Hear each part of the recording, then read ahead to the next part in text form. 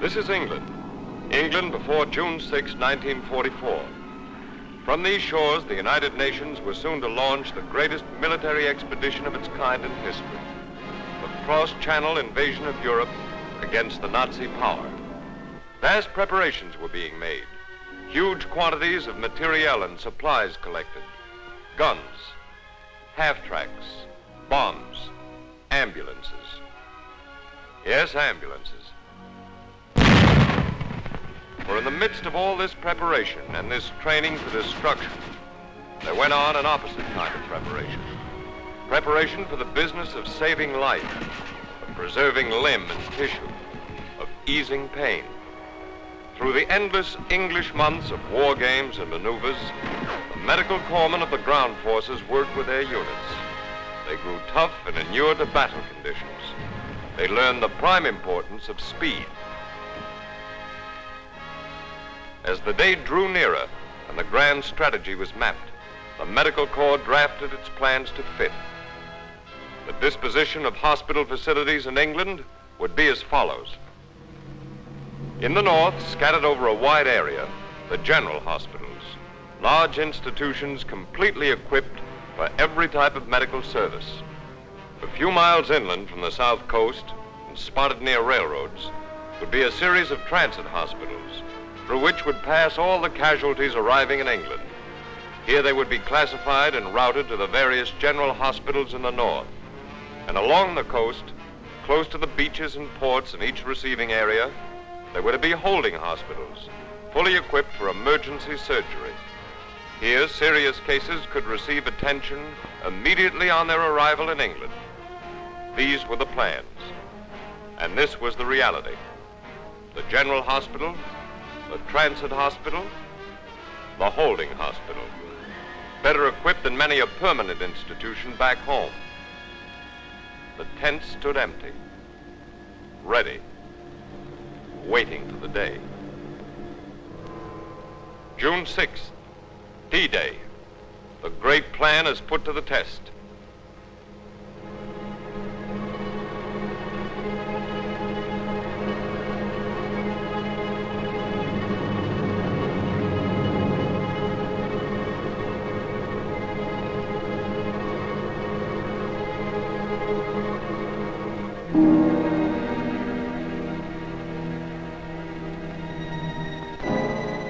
The enemy lies in wait, as determined to stop us as we are to land.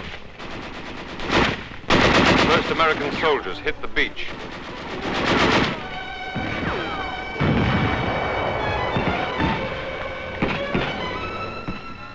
The medics have moved in with them and their work begins.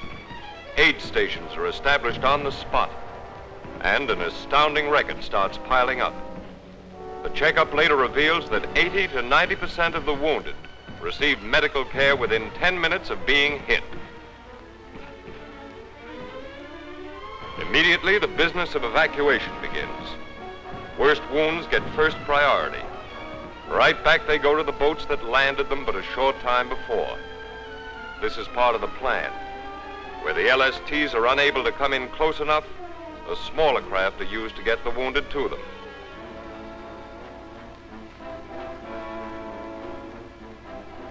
And so the ships receive their damaged human cargoes for the trip back. All along the beaches they wait. As the fighting develops, every means is used to hasten the removal of the wounded from the scene of battle. The jeep of all trades is pressed into service and proves itself again.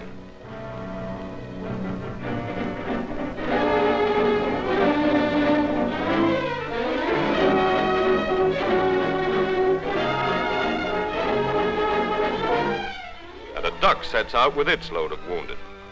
Through it all, the slogan of speed remains the keynote. The LSTs used in the Normandy invasion were designed to become emergency hospital ships as soon as their fighting cargoes had been deposited ashore. In the hold, wall brackets were installed for the support of tiers of litters. Each LST could accommodate 200 or more patients, and in the first days of the invasion, 90% of the wounded were evacuated on these ships. The smoke, a drink of water, trophies, and rest. The dead rest of exhaustion. Elsewhere on the ship, a life is being saved. Some wounds can't wait, so planning included an operating room on each LST and an experienced Army surgeon to augment the regular naval medical staff. And soon it will be England again, and rest, and care, and safety. The routing of the ships had been carefully planned to avoid congestion at any one landing point on the English coast. As each ship disembarked its wounded, those cases needing immediate surgery or other treatment were moved to the nearest holding hospital. Then, as soon as they were transportable again, they were moved inland to the transit hospital serving the area. All other cases, and these were in the great majority, were moved directly from the landing point to the transit hospital, and from there were routed by special train to the north. Every preparation for these moves had been made. Ambulance companies strung out all along the coast were under the control of evacuation officers at each receiving area. 5,000 of these vehicles stood by ready for immediate service. The ships start coming in, some to ports, some to piers and outlying areas. Others pull up directly onto the beaches.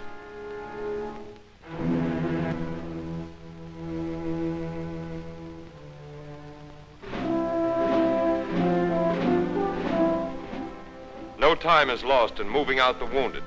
Specially trained sanitary companies take over the litter jobs and the business of unloading begins. Evacuation officers supervise. The disposition of each litter case has been decided.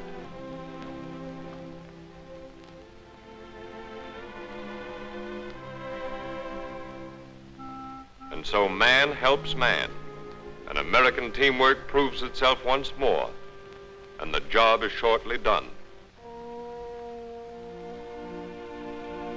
The emergency cases move out first.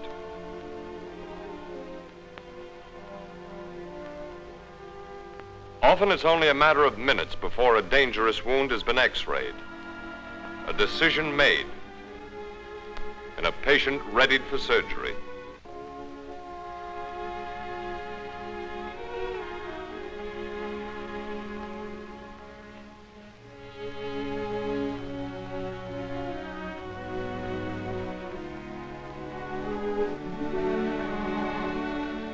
Soon after the operation, as it's safe for him to travel, he's moved out and sent off to the transit hospital.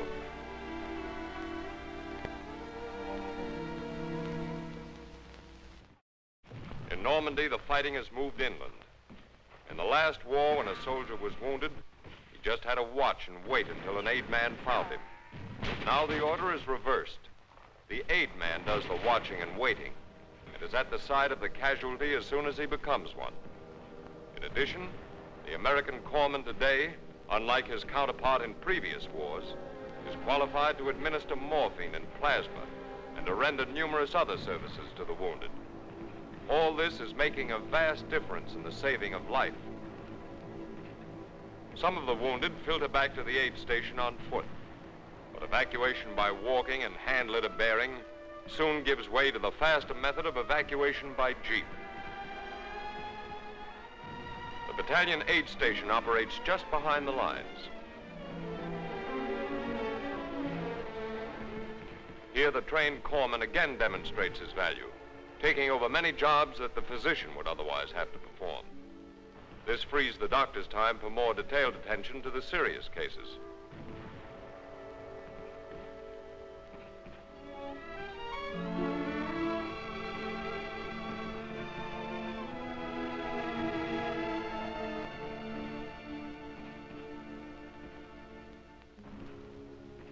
Next, the wounded are brought to a collecting station a mile or so farther back. There are facilities here for further emergency treatment if needed.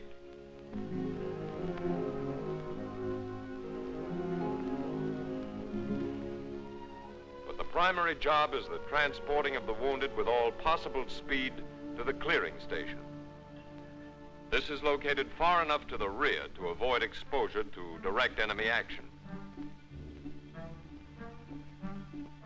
Here, Here, medical officers, expert in judging the condition of casualties, sort the patients and determine their disposition.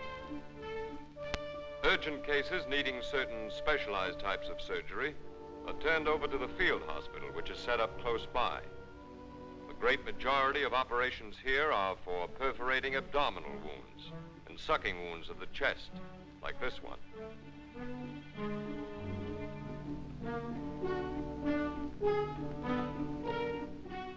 Whole blood flown in from England consolidates the gains that have been made by life-saving plasma at the front.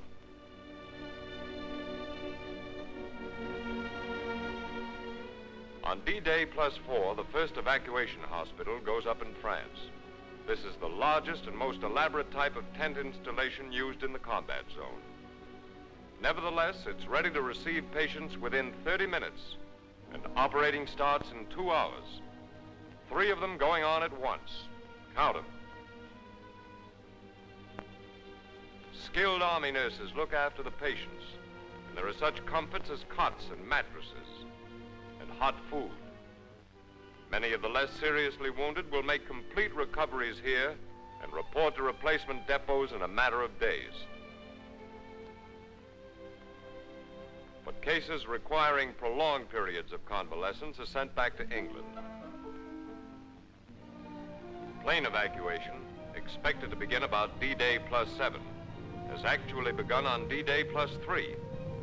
Within a fortnight, we're flying out more than 1,000 wounded a day, and sea evacuation has been almost entirely supplanted.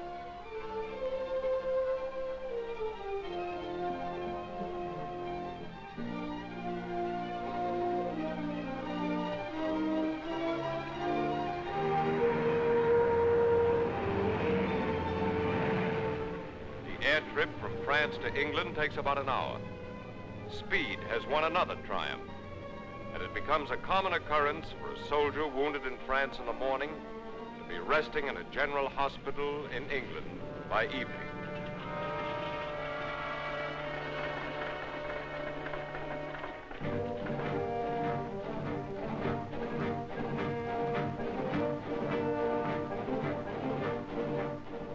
From the landing field, the patients are shuttled to the transit hospital. And before long, they're boarding the hospital trains that pull out daily from nearby railway spurs for the trip north.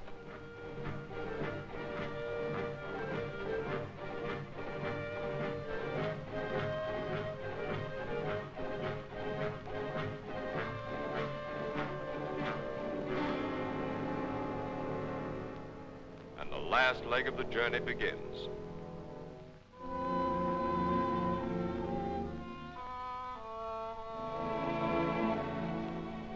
General hospitals are telling some remarkable stories these days, like 16,000 casualties handled by one group and only 15 deaths.